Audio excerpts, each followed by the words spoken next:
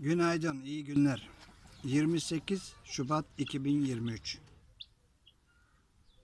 Değerli bir kitap. Hilmi Yavuz. Felsefe ve Ulusal Kültür. 20 lira.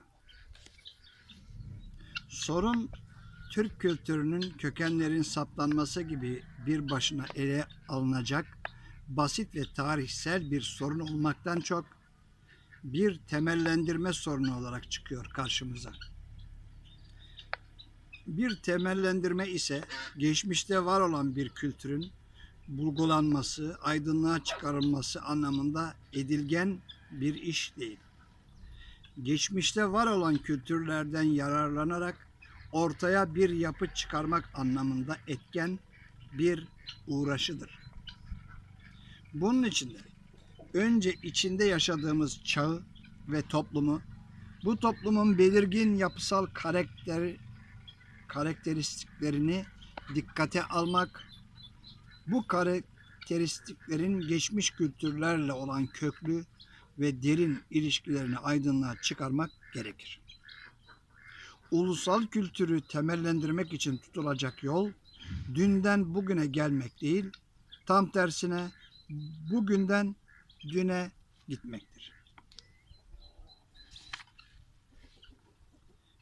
1977 birinci basım.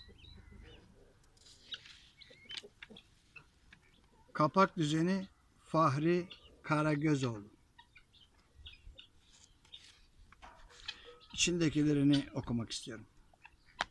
Felsefenin evrimi, ulusal felsefe sorunu, kültürün temellendirilmesine kuramsal bir yaklaşım, Türk kültürünün sistemleştirilmesinde yöntem sorunu, Kemal Tahir ve ulusal felsefe, Türkiye'de felsefe eğitimi, Ahmet Hamdi Tanpınar ve kültürde bütünlük sorunu, Marksizm, Ahmet Hamdi Tanpınar ve Marksizm, Ahmet Tanpınar'ın estetiği, geçmiş kültürümüze sahip çıkmak, Doğu ve Batı sanatında gelenek sorunu, Türk kültürünün kökenleri üzerine, Burjuva kültürü üzerine, sosyalist kültür üzerine, batılaşma sorunu, üretim ve tüketim açısından kültür ikiliği, gerçekliğin felsefi temelleri, bir üst yapı tipolojisi taslağı, bilim emperyalizmi, aydınlar ve emekçiler, Küçük Ömer ve bilim felsefesi, edebiyat ve yapısalcılık, Yunus Emre'nin sınıfsal durumu ve kültürü, Nasrettin Hoca'nın ahlakı, Murtaza ve ödev ahlakı, işçi göçü, terimler ve kavramlar sözlüğü. Felsefenin evrimi. İlk felsefe mitosla başlar.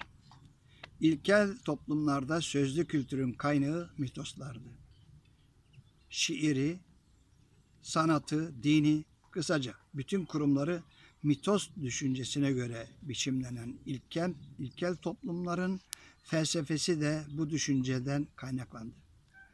Mitosların dile getiren öyküler ilkel toplumların dünya görüşlerini belirlerler.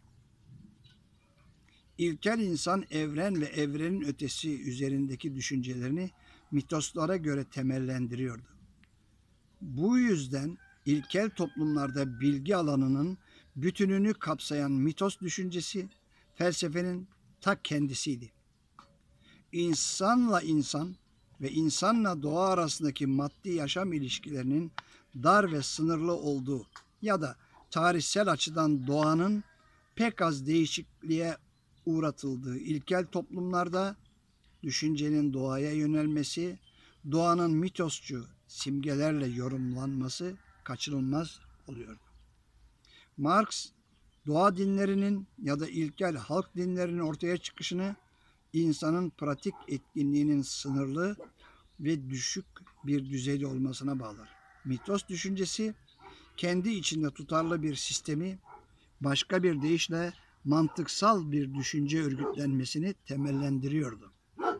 Bu sistem simgesel kavramlarla kurulmuş, sınırlı sayıda belirtilerden o sisteme bağlı bütün önermelerin çıkarımına olanak veren mantıksal bir bütünsellik gösteriyordu. Levi Strauss, mitosçu düşüncenin bu tür sistemli bir bütünsellik gösterdiğinde ısrar eder. Ne olursa olsun ilkel toplumlarda bir felsefe var olmuştur. Bu felsefe de mitosçu sistemdir. Teşekkür ediyorum.